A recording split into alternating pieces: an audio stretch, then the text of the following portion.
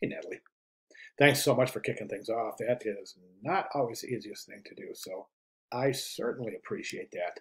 Let's go ahead and take a look. I'm going to address your writing first. Same colors. Yeah. First of all, nice job. Nice job. I have a few comments, but I think the layout's beautiful, and the continuation from the front and the back is also quite nice. I think you're doing a great job here. Let's go ahead and go through some of your comments.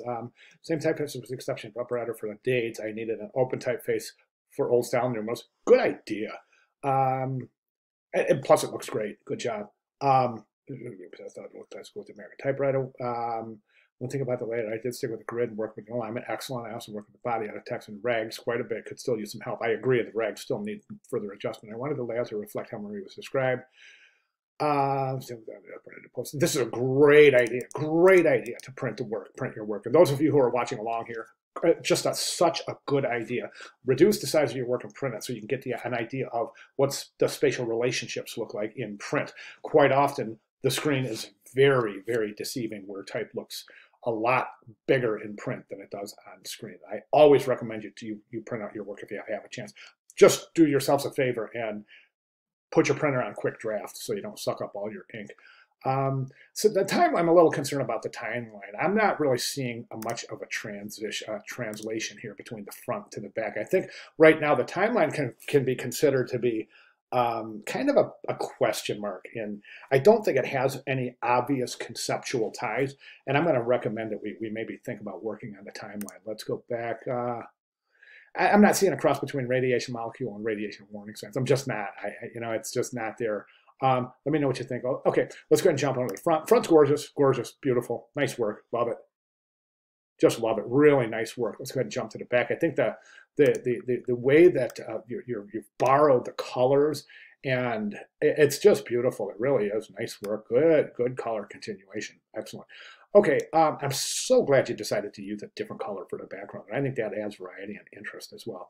All right, what I'm going to do now is I'm going to go through here. I'm going to zoom in a little bit here, and I'm going to go through. So I'm going to throw a lot at you here in the next couple of minutes. So you might have to look at this video a couple of times. Well, let's go through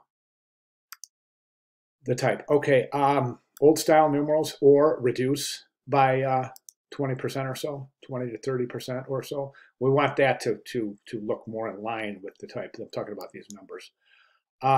One space after a comma. Watch your rags. Rags really need to be adjusted. If you go into the announcements, there is a video in there about how to adjust your rags. You definitely want to take a look at that.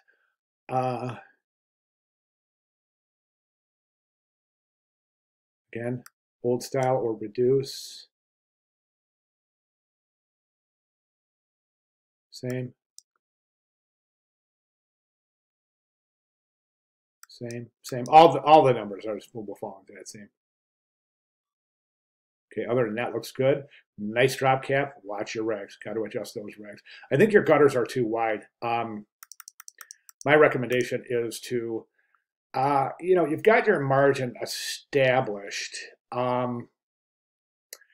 I think you can increase this margin here a little bit. I want to reduce the size of these gutters by bringing these closer together, which means you can add a little bit of space between the image and the first paragraph and also the right margin and the last paragraph. I want to reduce those gutters is what I'm getting at. Okay, back to the... I don't know what this is, MME. I'm not sure what that is. It's just a MME with a period, a cap MME with a period. I don't know what that is. World War One. You consider italicizing that.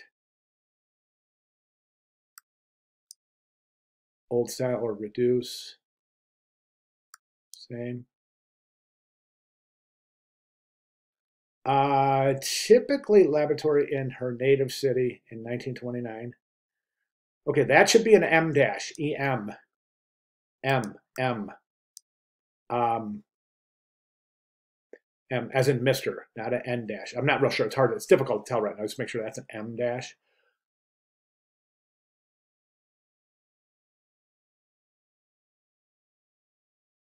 A lot of numbers here. You got just a great chance here to use the importance of MME. Here's that MME again. Here's the importance of MME again. I'm not real sure what the heck that is. Did I miss something? I don't know. Maybe you can let me know what that is.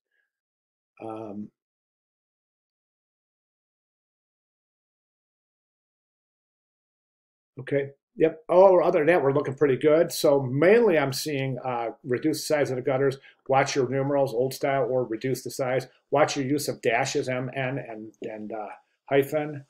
And definitely got to adjust those rags. Absolutely got to adjust those rags. As far as the timeline goes, I think the timeline's pretty good. I think right now you're really crunching up against the timeline itself with your type. I would give this a little bit of space here.